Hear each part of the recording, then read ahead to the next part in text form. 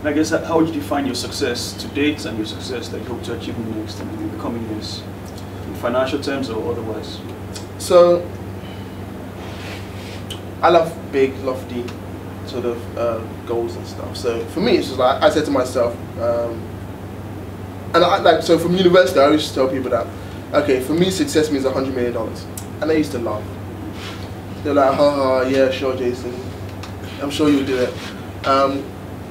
And you know, you make the first few million, and you're like, well, shit, he's doing something. So for me, like, all of my decision making is based on $100 million.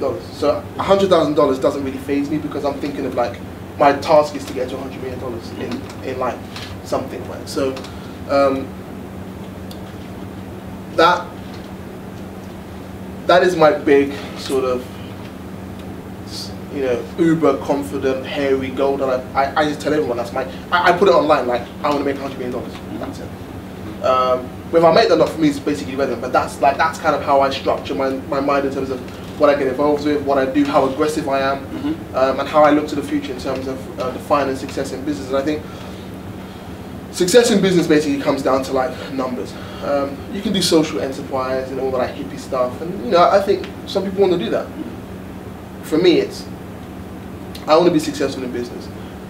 If you ask me how did you make your $100 million, I'm gonna be able to say, look, this is what I did, this is what I've done, this is what I've done. And if I can have like a massive impact on Nigeria or in Nigeria in doing so, then brilliant. So yeah, that's pretty much it.